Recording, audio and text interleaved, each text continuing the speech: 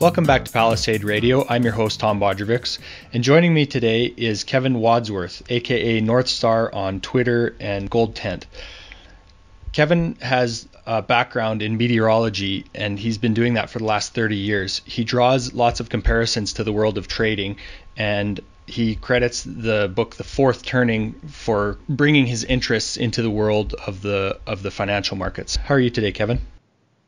I'm very good, Tom. Thanks for inviting me on. Great to have you.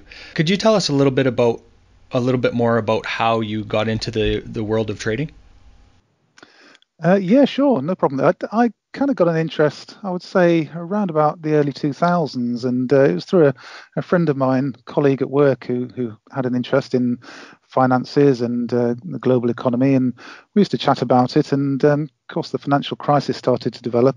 2006, 2007, and of course into the big crash in 2008, and that really got my interest going, and I started looking at investments and where to put my savings, and started studying the markets and developing some sort of techniques of my own. I had a little read of Strauss and Howe's Fourth Turning. It wasn't the full book, but sort of an executive summary, and that really got my interest going, and it seemed to draw a lot of parallels with the world of weather forecasting, and I kind of took it from there, really. Excellent. So you're mostly a technical analyst. So why don't you tell us a little bit about some of the technical indicators that you use? Sometimes you post the charts with MACD, Trix, RSI, Stoke indicators on it. So maybe go through a couple of those and tell us what the importance is of those. Yeah, sure. So again, my approach with all of this is to kind of make things as simple as possible. And I mean, the MACD, for example, stands for Moving Average Convergence Divergence, and it's basically a trend following momentum indicator. It kind of shows the relationship between moving averages of whatever it is that you happen to be looking at. I tend to use MACD, Trix, and Stochastic, and they're just the three that I favour. The Trix is a triple exponential average, and it's kind of an oscillator. It's showing you whether a market is overbought or oversold, and it's kind of used as sort of a momentum indicator, and it tells you something about the momentum and price direction of a particular stock.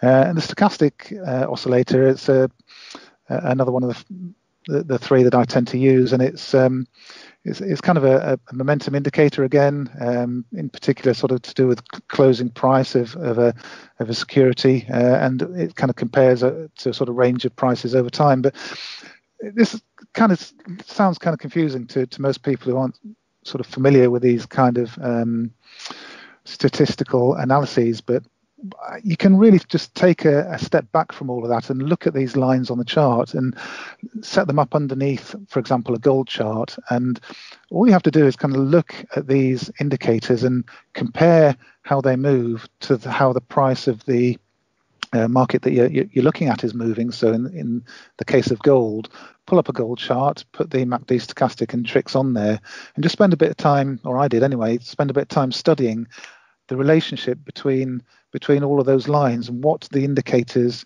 do, and when they do that, what effect does it have on the price? So in the example of I don't know, let's say the MACD, for example, it's basically two squiggly lines on a chart, but when one of them crosses over the other one, it becomes bullish, and the price action becomes bullish. So you get effectively a buy signal when the lines make a bullish cross, and from that point onwards until they make a bearish cross, the price of gold or whatever you're following rises. You get a bearish cross, the lines cross over each other again, and the price begins to fall back. As long as the indicator stays above the zero line, you should remain within a bull market. If it drops below the zero line, then it's more serious, and you're perhaps more likely to be developing into a bear market. But again, another factor in all of this is what time frame you're looking at, because if you're looking at time frames of days or weeks, then these price movements tend to be short-lived. If you zoom out and set your your time view on, for example, trading view, if you're using that to look at your price chart, set it for the 5-year or the all-time sort of views, then you get a much bigger picture view, and you're kind of better informed as to whether you're in an overall bull market or an overall bear market. So as we're speaking about lengths of time to look at markets, we were discussing before the call a 16-year cycle in the gold market, and where we could see that the 8-year possible correction. Where are we in that cycle? And explain to us a little bit about why that gold, or the gold market historically, has followed that 16 and 8-year cycle.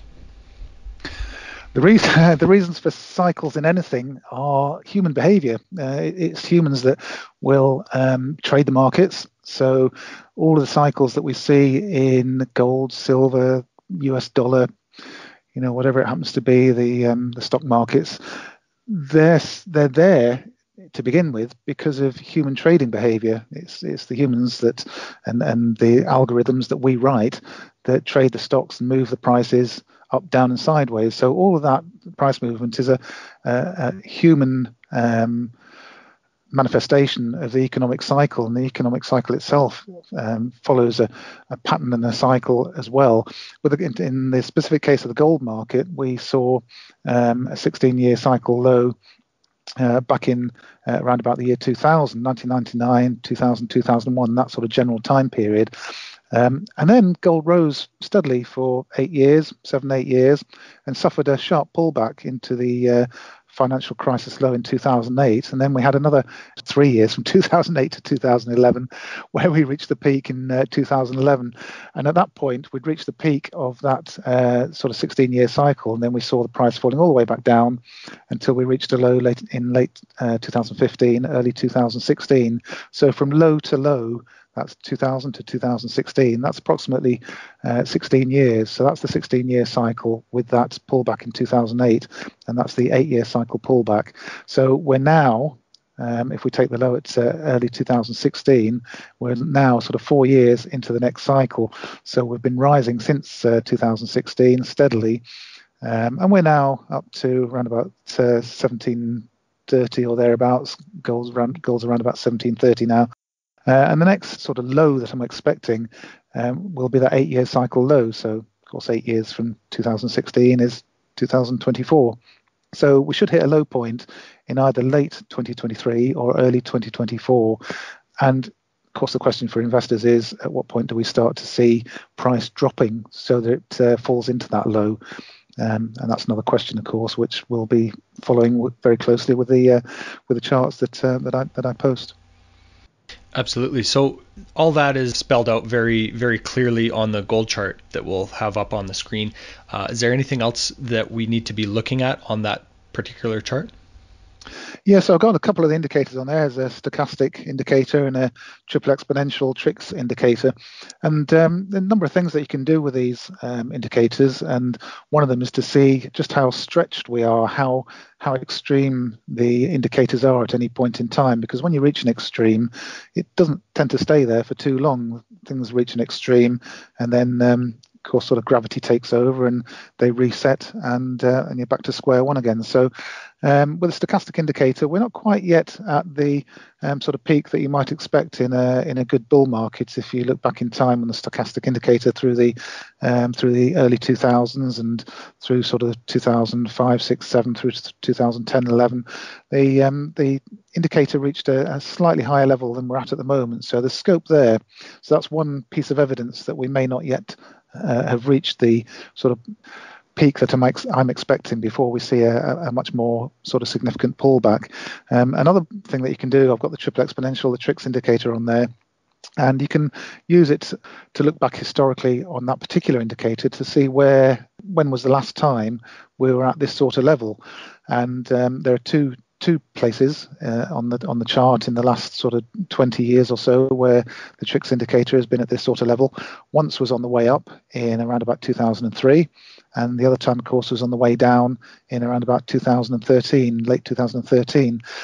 So comparably, the indicator's rising at the moment, you need to go back to 2003, and that was towards the start of the last big bull market run. So that's another piece of evidence that we are just in the early stages at the moment of a developing precious metals bull market, and it's all about gathering evidence for and against. I'm not a bull or a bear.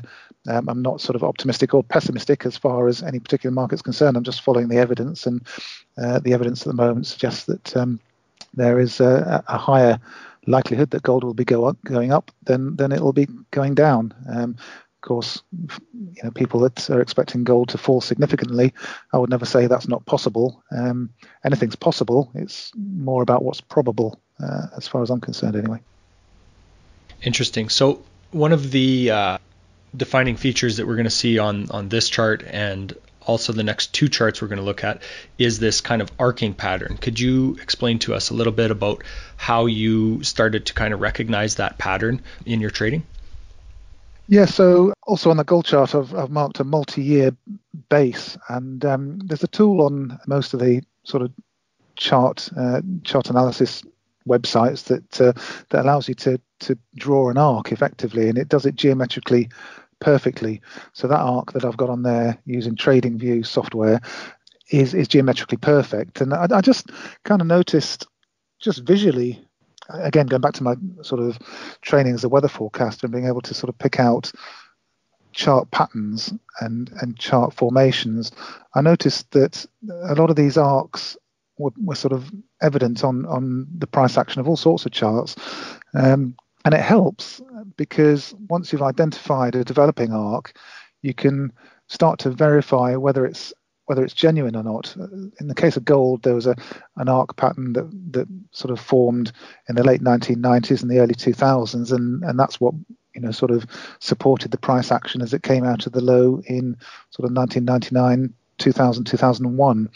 And you can also draw a much sharper geometric arc in the 2008 cyclical low as well. And this multi-year base, which has been developing ever since the sort of drop out of the 2011 high, is interesting because it's such a long and slow process. It's taken, if you draw the full arc, it goes all the way back to 2011. So we're sort of a decade of building out this base, and I think most listeners have probably sort of come across the saying from investors that the bigger the base, the bigger the sort of price rise. If something takes a long time to form a strong, solid base, then the likelihood is that the energy and the momentum carrying price out of that base will take it much higher than most investors would expect. So this is going to be really interesting in years going forward now to see just how high gold is going to go out of this enormous multi-year base. And as the price rises up on the right-hand side of the arc, the price should touch the side of the arc at least twice, usually, 3 or 4 times, and that's confirming that the arc is valid, just as it did on the way down. It confirms the arc is valid, and as you're actually drawing it in real time, you can extend the arc to the right and sort of adjust the shape of the arc, and you don't actually know until the price hits the support of the arc just where to draw that line. All you do know is that the arc is in the process of forming. It's interesting stuff, and it's another tool. You can't just use it in isolation, but it's another tool that you can use to give you more confidence that what you think is happening is actually happening. So it's added a lot of confidence to my sort of analysis over the last few years, and having recognised the cyclical low in 2016. It's another piece of the evidence that suggests that we're setting up for a multi-year bull market now. So when we're looking at those arcs, Kevin, are we kind of looking at a longer timeline, or can we apply that to a little bit of a shorter timeline? You can apply it on shorter time frames. You can zoom in and look at price action over a period of weeks, and sometimes the price action does form these little arcs. For some reason, I do find they work better over longer time periods. I think the shorter the time period that you have, the more prone the price action is to kind of morphing into something completely different. So you start out with something that you think is a a developing arc, and suddenly price drops way below the support of the arc, and it actually turns out that what you're forming is, I don't know, some kind of megaphone pattern, for example, where you end up with a kind of a bull flag megaphone on a, you sort of measure the price rise from the bottom of the flagpole to the top of the flagpole, and you have a sort of a bull flag of some description which ends up forming. And on the shorter time frames, it's much harder to assess what the pattern is that's going to prevail. But what I find is that if you look at the time frames on a longer sort of a longer time scale of sort of months, it gives you confidence that it will resolve in an upwards direction. That's what you really need to know as a trader: is this pattern going to resolve up, or is it going to resolve down? And you need to start looking at support and resistance levels to make that sort of analysis. If the price breaks the support level, then you make a decision as an investor. You're either going to get out of the trade, stand back for a little while and see what develops, or you stay in if you're a longer term trader and you're confident that the overall market is going to resolve in an upward direction. Because believe you me, like most of us, I think I've made the wrong decision a few times and jumped out just as the price is falling, and then you get a sudden reversal, and you're chasing the price to try and jump back in again. So it's very often sit tight, be right, and just comfortable in the knowledge that we're in a long-term bull market. So unless you really know what you're doing, I find it best to not jump out and back in again too often. That would be my advice to new investors, really. As you're playing that, saying not to jump in and out, do you ever set a trailing stop or any tool like that to kind of follow the price, or as you're saying, just kind of be right and sit tight? That depends a lot on how much time you have to monitor your stock prices and how many stocks you have. If you've just got half a dozen stocks and you have plenty of time, then you can check them individually, on a daily basis. It's not a problem. But if you've got a portfolio of 30, 40, 50 stocks and you've got a full-time job, then it probably does make a lot of sense to put sell stops in there so that you automatically out of the market as soon as one of your sell stops is hit. So I tend to, because I'm confident that we're in a PM bull market, and we have been since I sort of got more heavily invested around about sort of 2000 and, well, I suppose it's around about 15 thereabouts. Then I'm more sit tight and be right, but it's very much a personal decision how much time you can devote to managing your own portfolio. And again, it makes sense not to invest more than you can sort of afford to lose in a way. If you're playing the stock market as a novice, then you need to exercise a lot of caution and take your advice and information from a variety of sources. Interesting. So when you personally are looking at, obviously, gold, do you believe that playing the miners would be a more leveraged way of trying to, let's say, capitalize on a little bit more profit in that sector? Yeah, certainly the case that as the gold bull market develops, then the miners do leverage your gains. You see greater percentage gains historically if you're invested in individual miners as opposed to being invested in the metal. But then conversely, of course, when price pulls back, then you get a larger percentage decline, which can be quite scary to some investors. So if you're invested in miners, then you need to be prepared to sort of ride out the storm and not sort of hit the sell button at the first sign of trouble. So again, it's a case of weighing up your own sort of risk tolerance.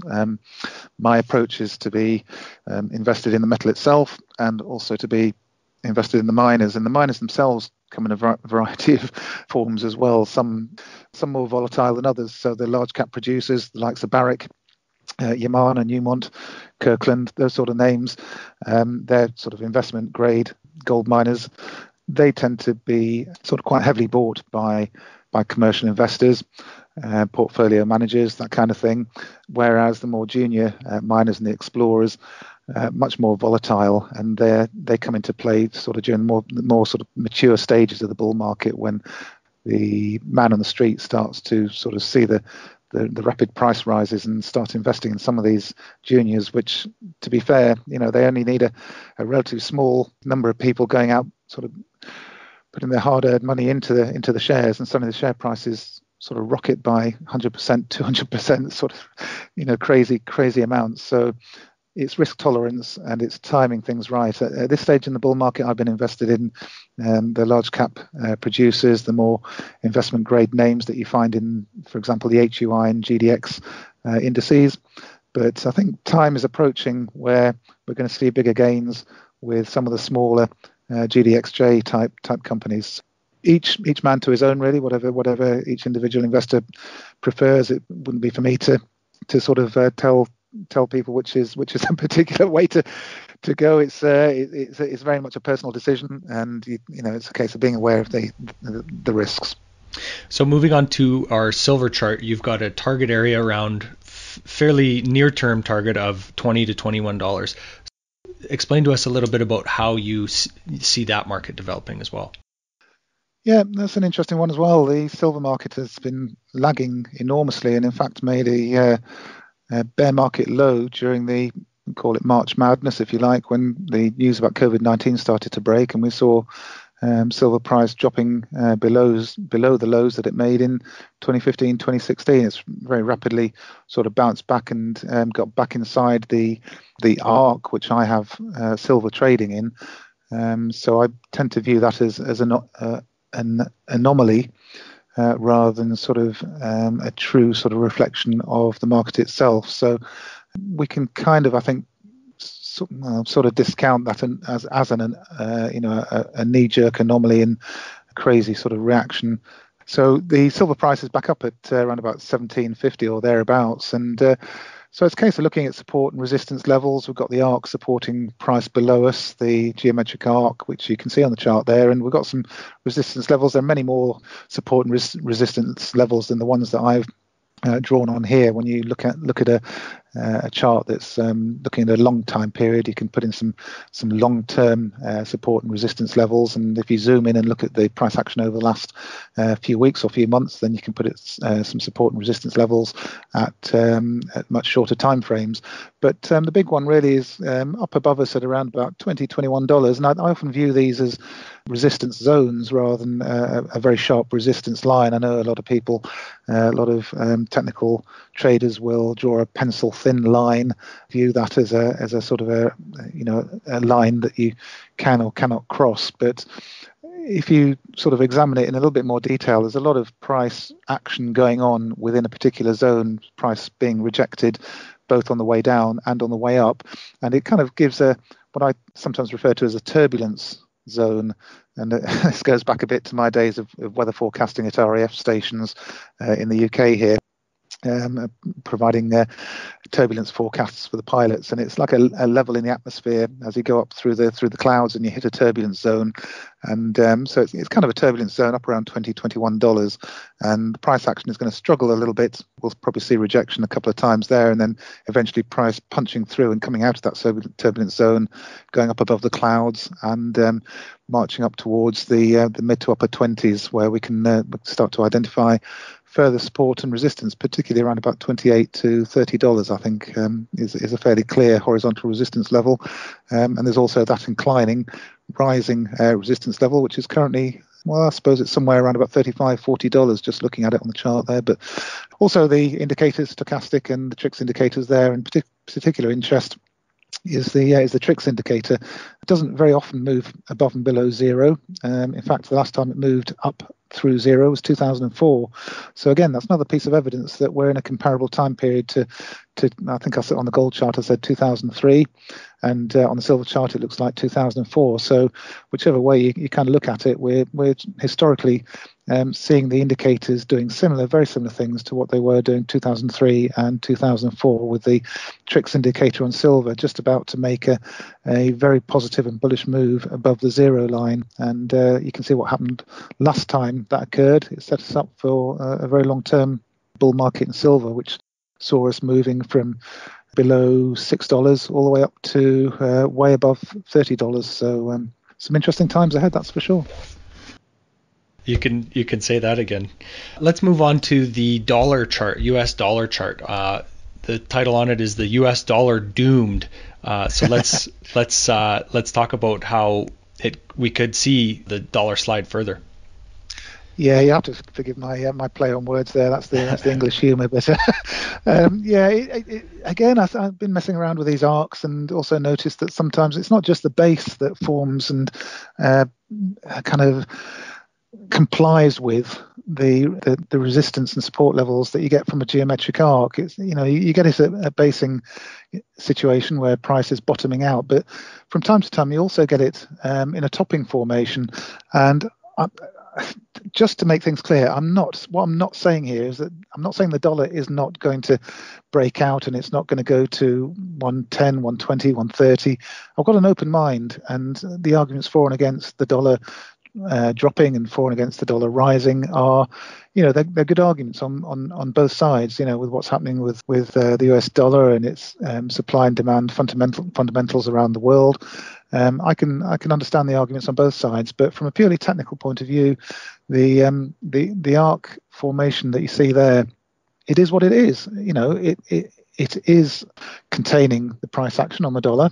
We did see a bearish rising wedge, as you can see on the black sort of triangle there, if you want to call it that, bearish rising wedge. Price dropped out of that and has not moved up since, and it's failed to break through on a monthly closing basis. It's failed to break through the arc, and you can see the stochastic indicator there not looking particularly supportive. So the jury's out. In my mind, the jury's out with the dollar. It tried to make a break for over 100. It sort of went to 103 or thereabouts, then very quickly fell back inside again, and has been struggling ever since. So you can look at the US dollar over a bigger time period, and you can see that there's actually been three of these sort of cyclical peaks in the US dollar. One was in the mid 1980s, the next was around about 2000, 2001, and of course the one that we're in now. So we've had sort of every 15 years or so we've seen these peaks in the US dollar and corresponding troughs, and there's a very repetitive pattern. You can't sort of get away from the fact there's a very repetitive pattern in the US dollar behavior since the Bretton Woods agreement was disbanded or dispelled or collapsed in the early 1970s. The US dollar, or the US, came off the gold standard, and the first cycle for the US dollar was very violent. It sort of shot the dollar index from the mid 80, sort of around about 85 or so, all the way up to 160, 165. So the dollar index rocketed up in a very short space of time, and then just as quickly collapsed, so that it fell from above 160 to sort of 80 or below within the space of a few years. So. And then it rebounded again back up to 120 and then back down again. And each one of the sort of troughs, each one of the low points is lower than the previous one as well. So the low point in the 1980s was around about 83 or so on the dollar index. In the early 1990s, it fell back to somewhere around about 76, 77. And in sort of 2008 or thereabouts, it fell to around about 71. So we've got an ever declining trough in the dollar index. The negative sort of side to all of this from a technical point of view is that we only have two complete cycles to look at, so the evidence is limited. So caution, you do need to exercise caution if you don't have a very, very long period of time to look back on. It's like trying to forecast the weather with only a small amount of sort of climatology to refer to. You need to know the climatology of a location going back hundreds of years to be able to set the context for the daily weather forecast and what kind of extremes you might expect to experience. So again, there's an analogy there with weather forecasting that I draw on. So very much the jury's out on the US dollar, but I do sort of enjoy pulling that chart up every now and again and just tracking it. Excellent. So let's move on to uranium broadly, and we have a chart here from you for energy fuels. Just looking at that, could we kind of overlay the uranium spot price and over the energy fuels chart and kind of see a convergence? Yeah, so this is an interesting one, isn't it, with uranium? It's a very, very volatile market, and uranium spot prices have been benefiting of late. Although, again, this is another market where the jury is out a little bit. I've noticed, in fact, that there's, again, a cyclical nature to the uranium market, and it tends to be later in the year where you get more positive price action. So it does tend to be after the summer into the early autumn, as we call it over here, the early sort of fall period, where the uranium miners and uranium spot prices tend to sort of pick up more reliably. So it wouldn't surprise me if we had sort of some summer doldrums here, but that falling wedge on the energy fuels price chart using the log scale there, again, it interests me greatly because of you just need to look at the scale on the chart to sort of appreciate just how much the stock prices have fallen in the uranium sector. And bearing in mind that around the world there's a big sort of focus on clean energy at the moment, and post-Fukushima, of course, the uranium miners suffered very, very badly, and there were huge losses right across the sector. And I think that's reset the sentiment. And what you really want to be doing as an investor is buying when the price is low and selling when the price is high. And on that basis, you can't really do any better than look at the uranium market at the moment, because, I mean, goodness me, the price has fallen from $200 or more down to, where are we now, about $2. So that, I realise there have been other things that have gone on in the intervening sort of time periods with individual mining, with reverse splits and all sorts of things being done with the shares. So that there are things that you need to look at with individual companies to sort of take into account just why the mining prices might have fallen quite as far as they have. But that all being said, the value in the sector seems very attractive at the moment. It does seem to me that there's no fundamental reason why we shouldn't see the prices recovering quite substantially. And that falling wedge is quite something. If we see a price break out of there, then the upward price targets are going to be very attractive to investors. I know we were going to talk a little bit about Bitcoin and how you've seen those charts are actually able to have, let's say, traditional technical analysis applied to them. So tell us a little bit more about Bitcoin. Yeah. So cryptocurrencies are another sort of sector that I follow, and mainly because, a couple of reasons really. One is that it does seem to me that the way we pay for our goods these days is very much being digitized. How that pans out over the next 10, 20, 30 years obviously remains to be seen. But Bitcoin been forefront of this sort of march in new technology, and there are many, many, many other cryptocurrencies, Ethereum, Litecoin, and many, many others, as I say. But the chart price action seems to be very much, again, sort of following the rules that all of the other markets follow. So in the case of Bitcoin, you can notice a multi-year base forming since 2017, where we peaked at over $18,000. Price has fallen back, creating the left-hand side of a geometric arc.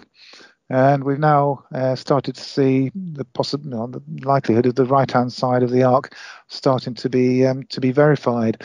Even if you don't look at that arc, you can draw a wedge formation, a bullish wedge formation, with an upper resistance line and a lower support level connecting the price action. And price at the moment is just interacting with that upper resistance line. So a clear move above, I suppose, around about $9,800 to $10,000. A clear move above that will be a very, very significant breakout in the Bitcoin market. I am very much waiting to see, where this goes. I sort of got invested again around about $7,000 as the price action sort of hit what I thought would be the right-hand side of the arc, and we've seen a good sort of price rise since then. I've stayed invested in Bitcoin with its price sort of oscillating around about $9,500 over recent sort of weeks. Tempted at times to take profits, but my position size is not particularly large, so risk isn't particularly high. So I think I'm going to sit this one out and see how it goes. But the stochastic indicator on the long-term chart is looking quite bullish. So shorter-term time frames does look as though we may see some pullback, but I think looking at the longer-term chart, pullback to around about $8,000 will be healthy. Anything below that, I'd be a little bit more concerned. But all of these markets, Litecoin, Ethereum, Bitcoin, gold, silver, US dollar, they all follow the same chart rules, the support resistance rules, the rules that sort of go with the cyclical nature of the markets, and also the rules that go with bullish and bearish, rising and falling wedges, and megaphones, and bear flags and bull flags, and all those sorts of things that you can sort of read about and learn about. I'm pretty much self-taught with all of this and applying some of my sort of weather forecasting techniques and statistical analysis tools, if I can even say the word. And my sort of aim in all of this is really to try and simplify what can be quite a confusing chart to look at, and try and sort of zone out all of the noise, all of the confusing stuff, and just sort of focus really on what matters. Focus on the fundamentals. Focus on the clear lines of support and resistance, and the sort of the indicators that are particularly interesting at any point in time, the indicators which are giving us clear signs as to where we may be going in the future, a bit like producing a weather forecast, really. Lots of excellent info. I think that's a great place to kind of wrap up, Kevin. Why don't you let us know where we can find more information about you? Yeah, sure. So you can find me on Twitter, Northstar. So it's at North NORTH ST 1836337. So that's me on Twitter, and using the same handle, the same pseudonym, you can find me as Northstar on Gold Tent, as it's called, or goldtades.com, goldtadise.com. Perfect, and we'll have those links in the show notes. Kevin, thanks for your time today. Thank you very much, Tom. Good talking. This podcast is for general informational purposes only. Nothing on this podcast should be taken as investment advice.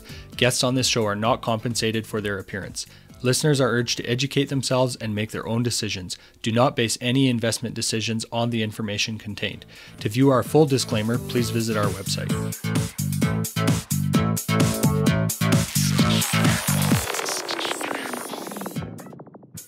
Think you understand the junior mining sector, and you think that the participants in the mining sector, junior mining sector, are good people and kind people, hit the bid. How violent that term could be, it actually could be quite violent. It could be a rip-your-face-off uranium rally. And the world is always going to need raw materials. It's going to need copper and gold and nickel and so forth. Totally destabilized. Hey, Troll, did you hear what's going on in Yemen?